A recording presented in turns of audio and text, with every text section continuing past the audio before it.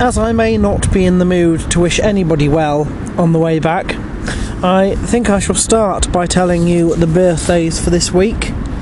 They are as follows: Max Struer, Carstin M. Lenjoint, Belinda Dunn, Matt Tiffany, Brandon Mickens, Mac Frederick, TJ O'Brien, Simon Flanagan, Matthew Dean and Jeff Crow.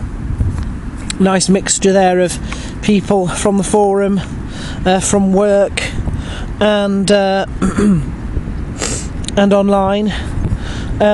So I hope they all have fantastic birthdays. I do apologise if you're picking up the wind. We've gone into a nice spell of weather here. It's bright and sunny, but it's quite cold. Onwards then for my belater supports.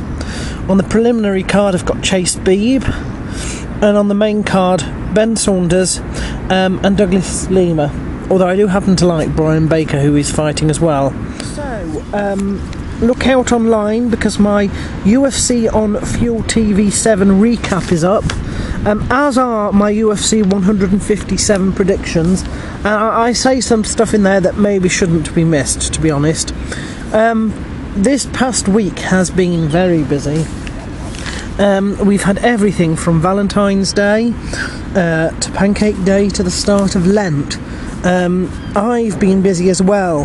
Martin Brown, my good friend from university, came finally to visit Markenfield. This is the first time he's visited, just slightly a year over the acquisition, but a year under actually moving in. And I'm pleased to say I think he likes it.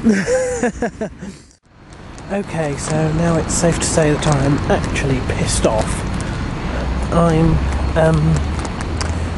on the well, I don't quite know what the name of this estate is. It's a trading estate where ADP is based, and home base, as you can tell. And I've come along for my filling. Every time I have to do this, right, I have to get a 15-minute bus ride into town, then I have to walk the best part of 30 to 40 odd minutes at a reasonable pace to get here. It takes up a lot of time, because then I have to walk 30 or 40 minutes back. So, needless to say, when I got there and they told me actually my appointment wasn't this Monday, it's next Monday, I was not amused. The good thing is, I feel fine because I haven't had my filling done. The bad news is I wanted to get it filled as quickly as possible. It's never too good to leave a filling that's fallen out for too long.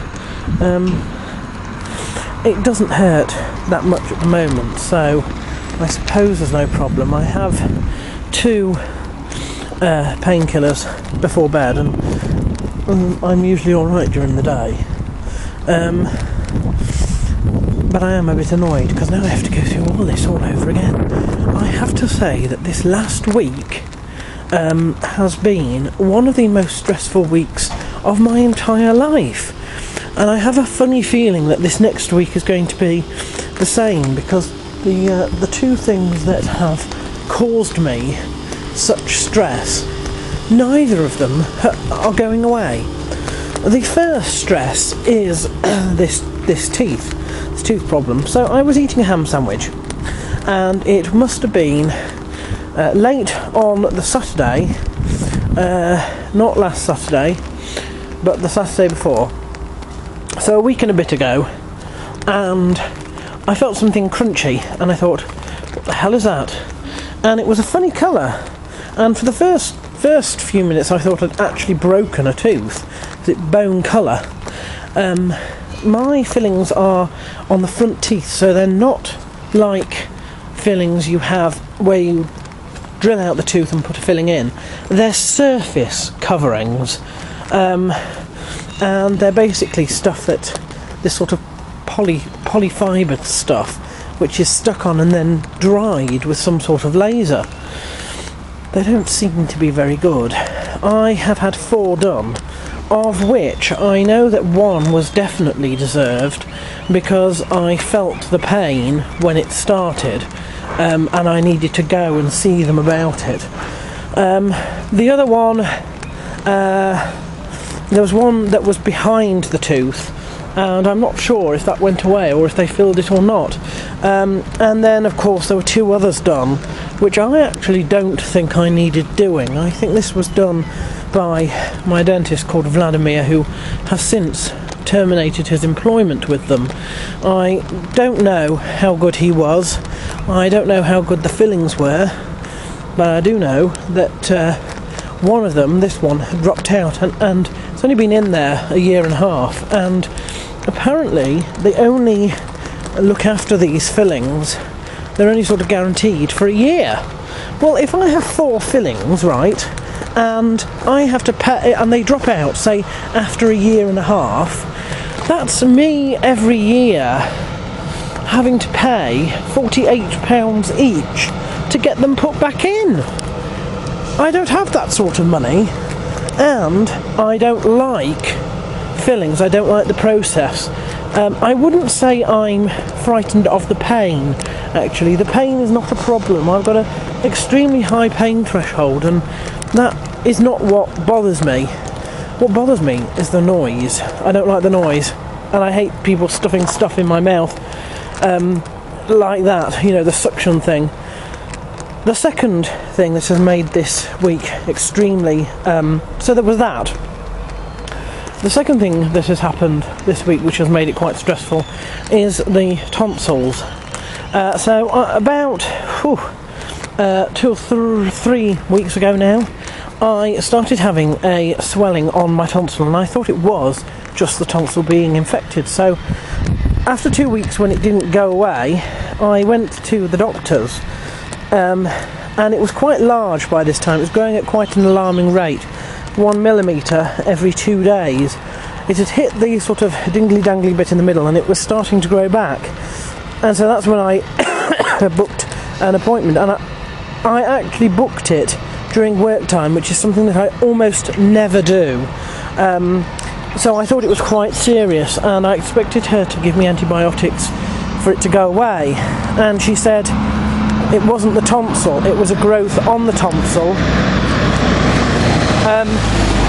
a polyp that was growing on the tonsil, and that frightened me. Polyps in themselves are non-cancerous growths.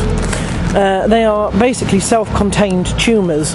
You can be born with them, or they can just sort of develop, and they're usually harmless. They tend to grow and then stop and just exist. And they're usually made out of the same material they grow out of, and they like to grow out of mucous membranes, so you get a lot of them in your digestive tract, and that includes the nasal cavity, and you can also get them you know, sort of with the respiratory tract as well. The only problem that polyps can give you is obviously they have a tendency to grow as much as they can until they are confined by the space they are within, which is fine, except of course that space is often being used for something else, like for example breathing. They can obstruct airways, and at that point they need to be removed. They can also, of course, at any time be cancerous or turn cancerous. They are, I suppose, in effect all precancerous by nature. The thing is that usually they're benign and they don't end up growing. Oh, people often hear this bit, don't they?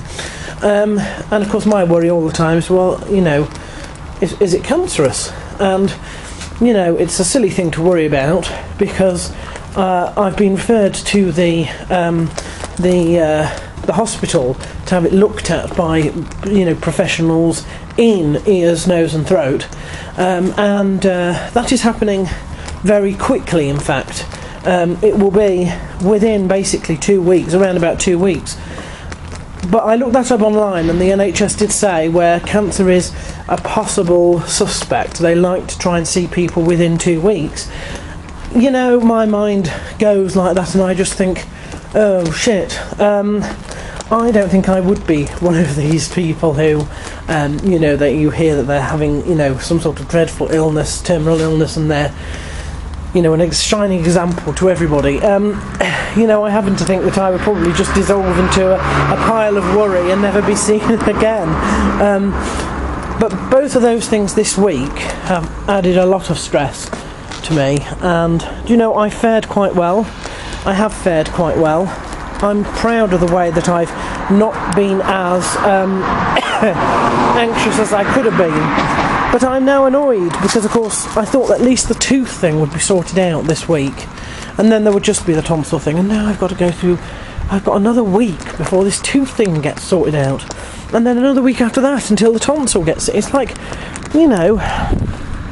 So, you know, now I'm here, I may as well enjoy myself. I'm going to look round the plant centre, the home-based plant centre, and I'm going to do some administration in the Morrison's Cafe. I would usually do it in town, but obviously by the time I get back to town, it's do you know what I mean? It's like, it's such a fucking hassle to get here, that it's annoying, and you know, I've basically wasted my afternoon on this, and now I find that next week I'm going to have to waste it again, and it's not for doing something that is terribly enjoyable.